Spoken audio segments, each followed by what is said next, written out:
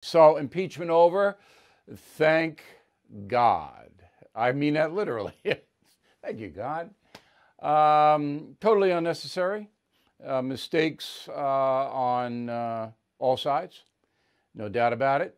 But the country suffers for it. And we're going to run it down because the aftermath of this is very important for what happens in 2022. Right? So this sets a table whereby the Democratic Party and the Republican Party are both have both hurt themselves. Now the Democrats don't seem to understand that, but they have, and I'm going to go through this so we have clarity on it. So let's run it down methodically. I love that word. And by the way, I'm going to pound George Will tonight, the columnist for the Washington Post. And I relish this because I never knew it, but when I came out with my book, Killing Reagan, he attacked the book in a dishonest way. And ever since then, I've had my eye on him. So that's coming up. So first of all, Donald Trump does not have access to Twitter or Facebook or anything like that anymore. Apparently, he doesn't put out videos, which I think he should, but he doesn't do that. So he did a full screen press release, and here's what he said. This is on February 13th, Saturday. This has been another phase of the greatest witch hunt in the history of our country. No president has ever gone through anything like it. Continues because our opponents cannot forget that almost 75 million people, the highest number ever for a sitting president, voted for us just a few short months ago. I also want to convey my gratitude to millions of decent, hard-working, law-abiding, God and country-loving citizens who have bravely supported these important principles in these very difficult and challenging times. Our historic, patriotic, and beautiful movement to make America great again has only just begun.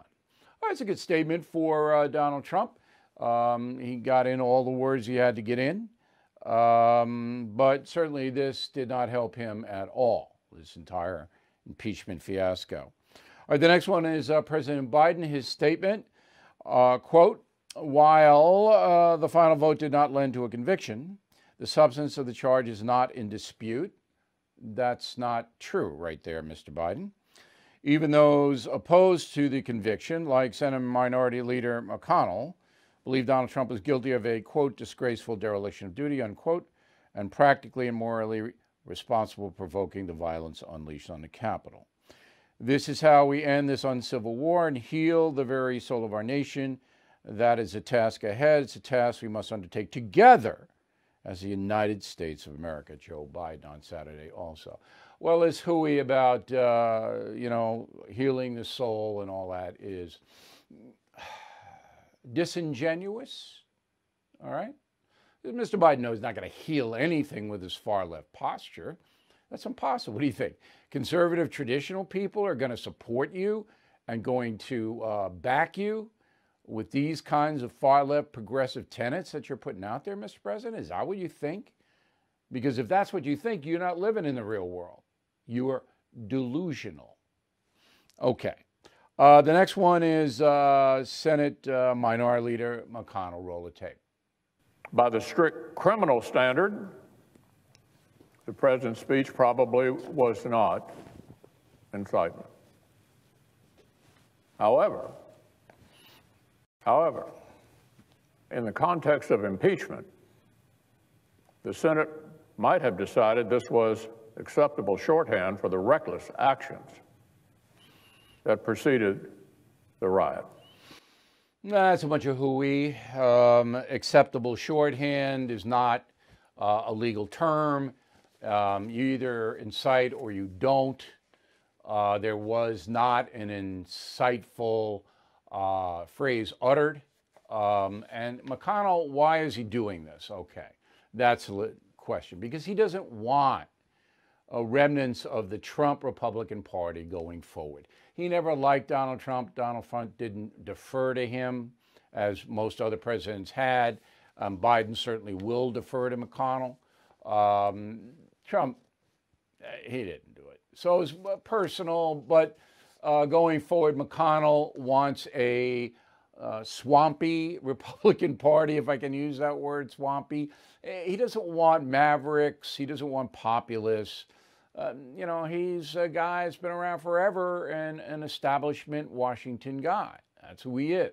So that's what that was all about, sending a message that, hey, we don't need this again. Now, the 7 Republican senators who voted to convict: Bill Cassidy, Louisiana; Pat Toomey, Pennsylvania; Richard Byrd, North Carolina; Ben Sasse, Nebraska; Collins, Maine; Murkowski, Alaska; Mitt Romney, Utah.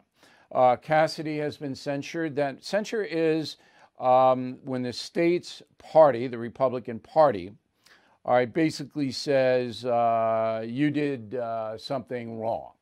I don't think Cassidy did anything wrong. He voted his conscience. Fine. You don't like it, Republican Party? Primary him. People in Louisiana don't want him, they'll vote him out. Okay, so, you know, Cassidy got sanctioned. Toomey's not running again. The Republican Party in Pennsylvania said that this was not a good vote, but what are they going to do to Toomey? He's not running again. Okay, Burr's in trouble now. Burr's in trouble. The rumor is that Eric Trump's wife is going to run against him, primary him for the Senate next time around. I don't know, but Burr is not. That hurt him. Sasse a little bit more powerful in Nebraska. There will be a censure vote there on Sasse. Sasse hates Trump. I don't really know why he does, but he does. Collins in Maine. Maine is a state that is not ideological and that, you know, they don't care, so Collins not going to. Murkowski, she's going to be primaried, I'm pretty sure. In Alaska, very, very red state, and they overwhelmingly voted for Donald Trump. And Murkowski is not a Republican. So if a strong Republican emerges in Alaska, he or she could beat Murkowski, in my opinion. Romney, very powerful in Utah. Nothing going to happen to him there. But Mitt Romney would like to run for president again, and that's never going to happen. Never, in a million years. So if that was his plan, not going to happen. Well, Joe Biden is going to be president, and we may be in for some economic uncertainty. That's why now more than ever, I recommend you diversify with gold and silver.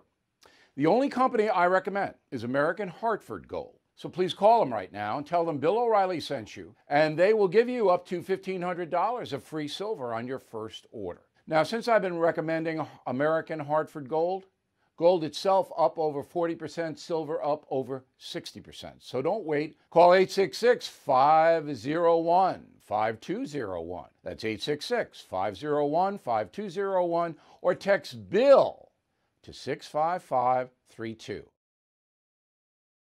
Bill O'Reilly here. Thank you for watching this video, and make sure you subscribe to the First TV YouTube page. Just hit the big red subscribe button below, and you'll get clips and highlights of my program, The No Spin News, every single day. We'll see you soon.